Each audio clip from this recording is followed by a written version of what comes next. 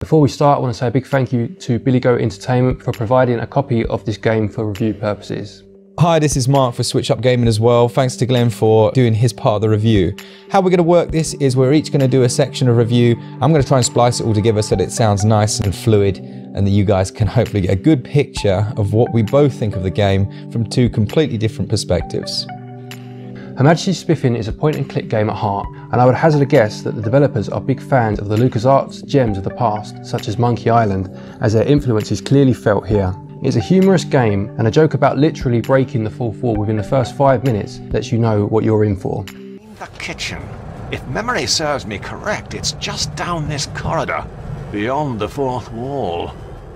The game's story is based around Brexit of all things, and the Queen's decision to disband her government due to the whole affair, and look to expand her empire elsewhere, namely in space. So she creates the Special Planetary Investigative Force for Inhabiting New Galaxies, or Spiffing for short, and sends Britain's finest out to find undiscovered lands.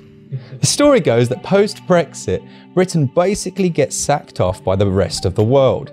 This in turn leaves us in a bit of a pickle. What are we going to do? Well, the Queen, being flipping awesome, decides that the only option is for us to begin exploring the stars, presumably in search for a new home. Makes sense, right? I think this game gets the honour of being the first to base its story around Brexit. It plays on the typical British stereotypes where all Englishmen speak like Hugh Grant and all Welsh people feel compelled to end every single sentence with the word boyo. You really think so? I was afraid it would sound a little bit cliched. But it does so with its tongue planted firmly in its cheek. In many ways it reminds me a lot of Wallace and Gromit, both in terms of look and humour. It certainly has a similar sort of charm. Take the time to read every sign on the wall and look at every object in sight, as there are literally puns, jokes and references to British pop culture everywhere. What do we have here? Ah! Good Lord. For me, it was all part of the experience. So calling a game quintessentially British is a term you often hear misused by people who aren't actually British. To them, the sight of a cup of tea or the Queen is enough to make something English. Hello? You start your journey aboard a spaceship piloted by the captain, Frank Lee English, and his sidekick, as Glenn mentioned. One stereotypically English what-ho and a Welsh lad. I was sceptical of the Welsh character at first, with his constant boyo. Perhaps it's best not to heighten expectations too early on, boyo. Which, although Welsh people do say sometimes, it seemed a little forced and overly frequent. However, as the story progresses, he becomes a little bit less annoying and a little bit more amusing. I enjoyed the little in-jokes that most British people would understand. The fairy liquid joke made me laugh out loud. Ah, here is a bottle of mild green washing liquid. The voice acting is generally of a good standard, with the main character, Frank Lee English's lines being delivered with all the stiff upper lippedness you would expect. I mean the royal we. I'll sort this out. Don't move. I don't want you dribbling on anything else. Honestly, you're worse than the elderly. Co-pilot Aled Jones, no, not that Aled Jones, his lines are just stiff without the upper lip, and sometimes miss the mark. Still, they are a fun duo and their conversations are amusing to listen to. You will start to hear the same lines repeated as the game goes on, and while that can wear a little thin, it's by no means a major issue. While the dialogue doesn't shy away from laughing at some of the more tired mechanics of the point-and-click genre, neither does the game shy away from using them. For example, a joke about how tediously drawn out searching for an item is only to immediately need another is followed by an objective to search for an item only to immediately need another. I'm sure this was very much intentional on the developer's part, but it's ironic nonetheless. The controls are simple enough, with the left analog stick giving you control over your character as opposed to a cursor on the screen like old school point and click games, and holding the A button down bringing up an actions wheel where you can then select from. Pressing X displays all of the items in your inventory, and from here you can equip, examine or attempt to combine your items. It's all very standard for the genre, and while at times it can feel a little clunky, it's perfectly serviceable, and again I get the impression that developers were purposely going for that clunky style. The game plays like a telltale adventure game. If you are familiar with the Monkey Island series of games, you will have a good idea of what to expect. Notably though, the control scheme has a few familiar but welcomed additions. This adventure title takes a context-sensitive quick menu, which can be accessed by holding the A button. This brings up 4 options: interact with the hand, talk to the person, use an item, or just look at the thing. This is a nice system for an adventure title. I loved when it was first introduced back in Curse of the Monkey Island all those years ago, and then it was used in Full Throttle. That was amazing. You could lick things. I can see older point and click fans finding it simplistic. However, there is still a level of complexity, such as the ability to combine inventory items, as well as the option to look closely and rotate the 3D models of your inventory to find additional clues. This was nice, and it was unexpected, to be honest. In a game based around combining objects, this adds a nice layer of detail. Rotating an item to notice that there are no batteries, and then finding said batteries, is a logical progression, but one which could not take place as effortlessly without that system. The puzzles for the most part are simple enough and nowhere near as obtuse as some that you would have found in games of this type in years gone by. That's not to say that there aren't a couple of head scratchers here. One in particular had me stumped for a little while.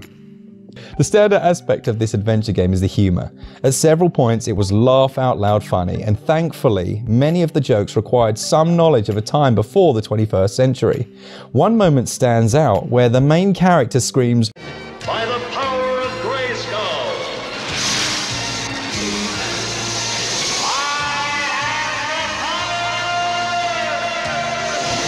If that reference makes sense to you, it gives you some idea of the type of content to expect. The humour isn't always on point, however, as Glen said. The Welsh character just seemed to be much less developed. They clearly wanted him to be the intelligent one of the pair, but he rarely had a chance to show this, often coming across as just dull rather than sensible. There are some really great dialogue exchanges between them. You need to swat up in your acronyms, FFS, for future scenarios. And the writing is self-referentially amusing overall. I just would love to see both characters more fleshed out in the next instalment. Her Majesty's Spiffing is a fun game that harkens back to classic games in the point and click genre. If you were to take the humour of Monkey Island, throw in the campy Britishness of the Carry On films, mix in some Wallace and Gromit, and finally add a sprinkling of the Telltale Games controls, then you would end up with something that very much resembles this game. The price of £9.99 seems fair for a game that will probably last you around 2 to 4 hours, depending on how easy or difficult you find the puzzles. When you consider that some people would happily pay a tenner for a couple of hours entertainment watching a comedy on Blu-ray, then I don't think this game can be considered overpriced. However, if you are someone that judges value for money on how many hours a game provides, rather than how much you enjoy the experience, you may need to seriously consider the short runtime and the lack of replayability. This game is short, like really short.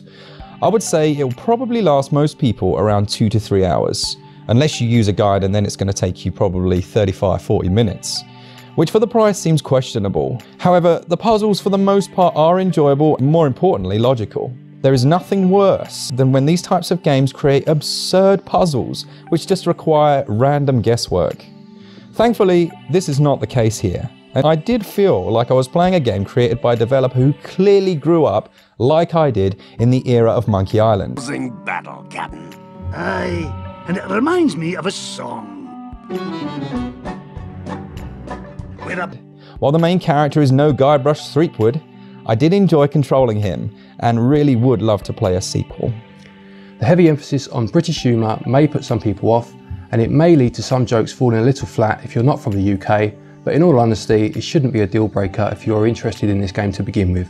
And for that reason, I give Her Majesty's Spiffing a 7 out of 10. This last thought is what stays with me after the credits rolled. I want to be in this world more. I want to find out what happens next, and I think you will too.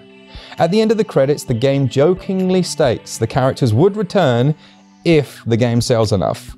I hope for the developers' sake they get the chance. I would give this game a 7.5 out of 10. The content that is here is great, we just need more. Thanks again so much to the developers. Like Glen said, we really appreciate the review code. We've had a great time playing the game over the last few days and writing these reviews, and it has been a pleasure, and we hope to work with you guys in the future. And yeah, for the rest of you watching the channel, hit the like and subscribe button. Switch up.